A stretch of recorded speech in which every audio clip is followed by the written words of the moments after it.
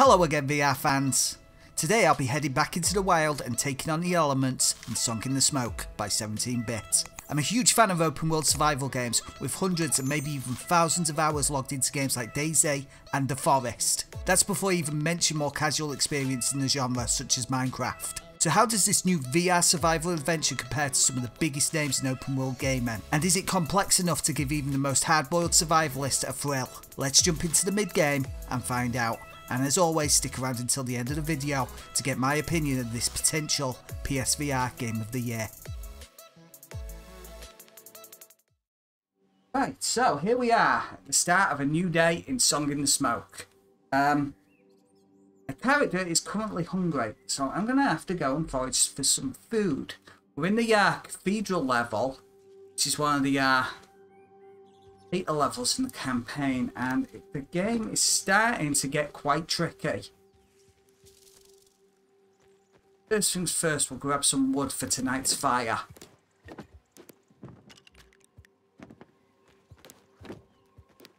Right, so let's go. Have a look around, see if we can find some food. Can't find some food. Well, we'll have to make some, won't we?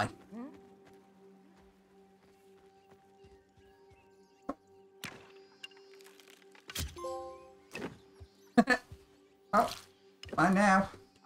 Can I get meat from that? I can. Huh. Got meat from it? No. I have a lot of junk. Oh, I have food. Ah. Fortunate. Get that meat back to my fire for later. Oh, it's raining. And so there's some pretty aggressive predators in this level, so gotta keep our eye out.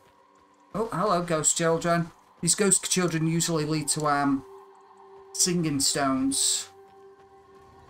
And there's one in there. I can get in there at the minute. There's probably a cave entrance somewhere. We'll find it. Certain of that.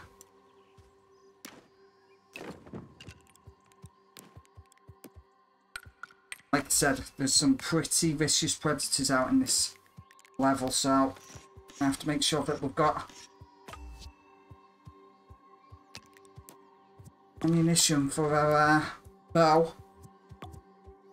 Oh, well, that's a few shots at least. Better than nothing.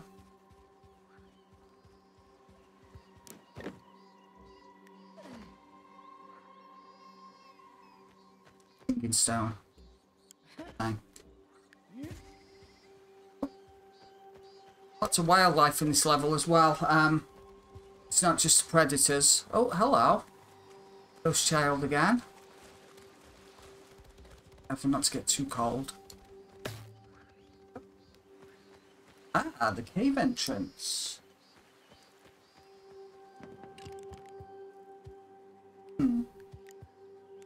Okay, so if we grab this medium stick.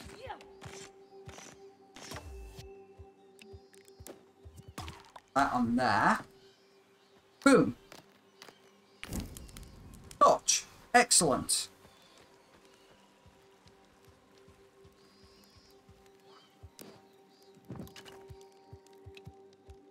Obsidian stone. Wow, that's a new one. There we are. Must be getting somewhere now.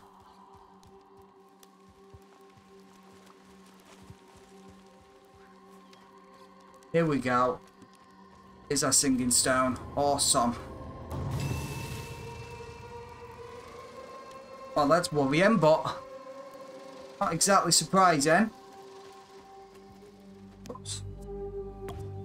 Okay, so I can stick that over the fire for tonight, and at least we eat tonight. Unless we get eaten tonight, in which case, you know, it all means nothing. Right, awesome. Right, my character's getting sleepy now, so we're gonna start thinking about starting a new fire. Pick up all this old wood for a start off. Right, so we have to start with some bark fibres. And get them by chopping up bits of wood and whatnot. And then we start with small sticks. Don't mind the scary music, I don't know what that's about. Predators out there somewhere. Right, so let's start the fire.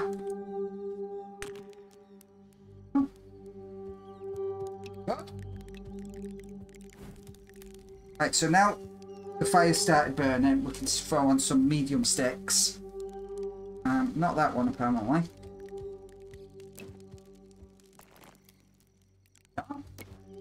Get that going a bit. Right, now we can throw on some large sticks.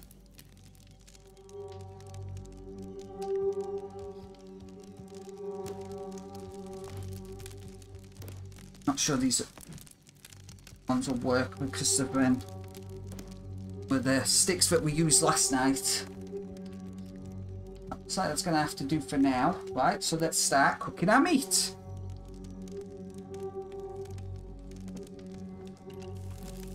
Right, here we go.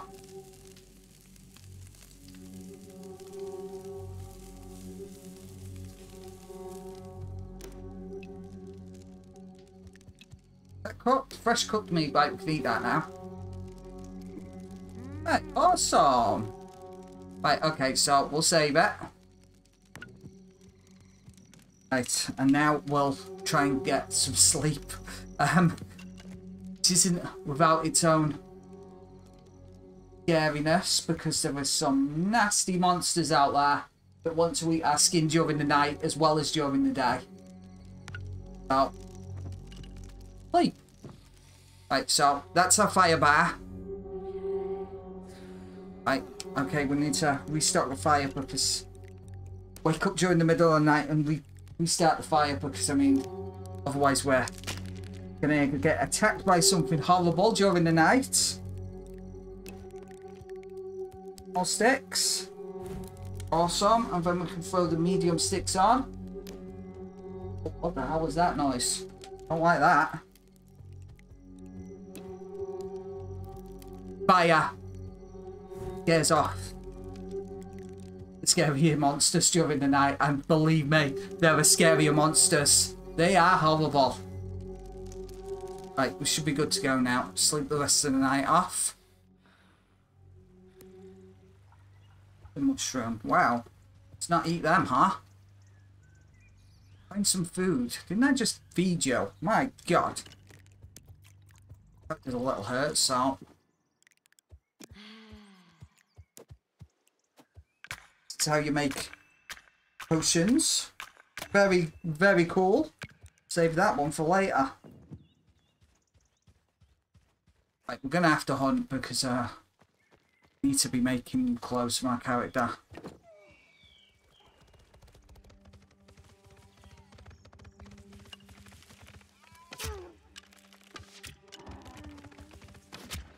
Oh, I got it! Awesome! Go me!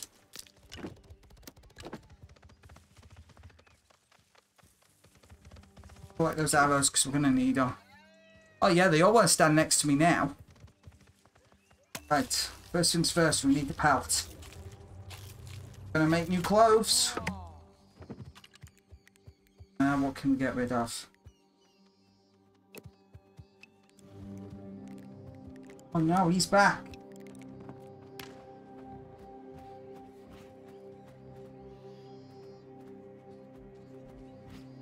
Whoa, whoa, whoa, whoa. Okay, don't like this.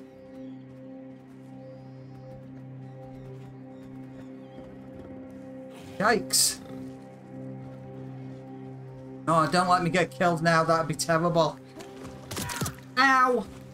That hurt.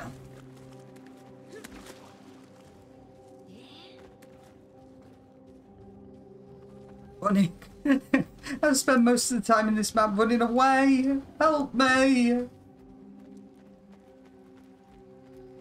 Oh, it's still behind me. I can hear the big jerk.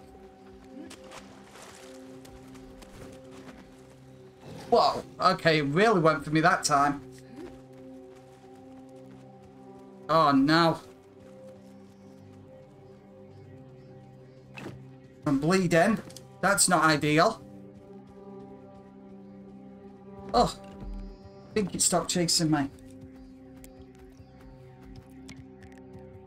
Holy crap, it didn't stop chasing me.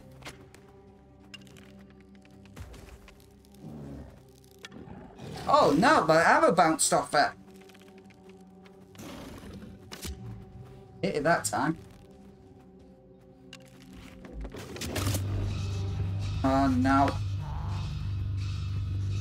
I definitely hurt it, but it also went a long way towards hurting me. Do something about this bleeding.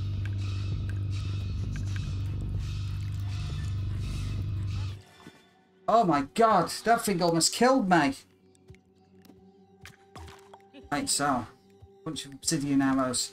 But we're going to have to go back out there and collect the more sticks because that really hurt. At least we got him though.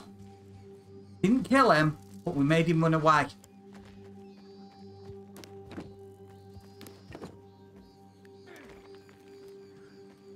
Got quite spicy for a second there, didn't it? Bloody hell. Quite remember. A little bit turned around at the second is the problem. Oh, there it is. Oh, I don't want the goat, I want the meat. Right, excellent. Let's get that back to my camp.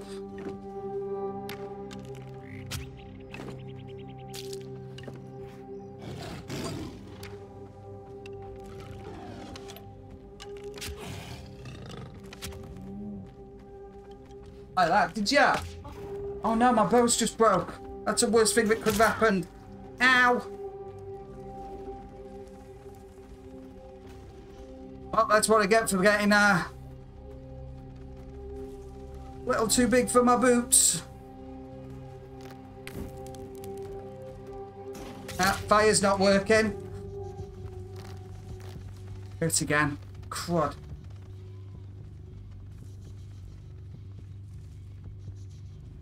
Thing's going to kill me.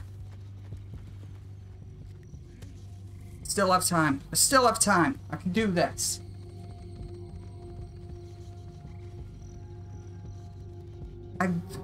Now I'm getting cold. Oh, this game's trying to kill me. Oh no, it's back.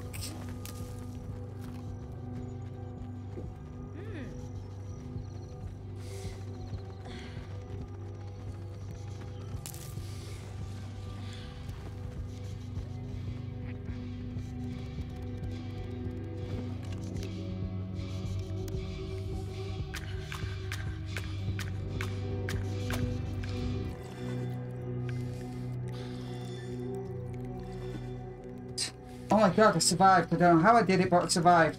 Right, let's get this bow restrung. Right, so we can defend ourselves, but we have to get back to our camp now because we are going to freeze to death out here. Oh, great. Following us again. Cold, I'm hungry, I'm tired. It's like the real world. Oh no! It's still chasing me and I can't see! Ah! Oh crap! Oh, I'm scared! You could get lost and all! Go on, shoot! It's no exaggeration to say that Song in the Smoke is a potential PSVR game of the year. For me at least. Every part of the game is staggering, from its incredible environments, well-crafted sound design, and its well thought out and engaging survival mechanics. But that's not to say that this game doesn't have its issues, and I'll come back to them soon. First of all, I'd like to reiterate that this is one of the platform's better looking games. The stylised graphics work really well, giving enough detail to make the world feel alive, and most importantly, immersive. Each location is huge, some of the biggest I've seen on PSVR, and it's quite incredible how they were able to cram so much into each environment considering the age and limitations of the platform. Equally, the sound design is perfect. Soundscapes change depending on the time of day, as well as the weather and even how much danger you find yourself in. Daytime's loud, lush environments are filled with life and feel relatively safe, while nighttimes are terrifying experiences as you scramble back to your camp in the dark. All the while you can hear and feel something ominous approaching in the shadows. It's really unsettling and only possible thanks to the fantastic sound design. Meanwhile, the game's maps are huge and varied enough to keep you pushing from one area to another. You do this by finding 3 singing stones in each map and then completing an objective, which is usually a boss battle, at which point you can move on to the next, more difficult to survive area. These areas have their own ecosystems, where herbivores are hunted by the growing threat of predators hiding in the shadows. These predators start off scary and challenging, and eventually lead to terrifying monsters that have no qualms about chasing you throughout the entire map, so you need to be prepared. And so we come to the crafting system, which is hands down one of the coolest crafting systems I've ever used, and it's all made possible thanks to the magic of virtual reality.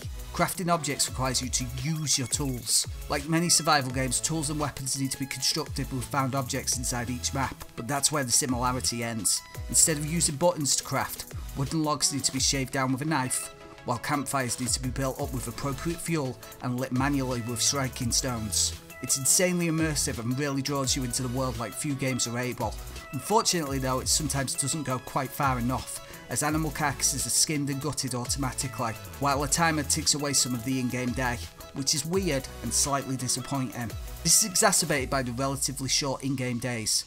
By the time you find enough food and firewood to survive the night, the day's practically over, giving you little time for exploration, which is the entire point of the game.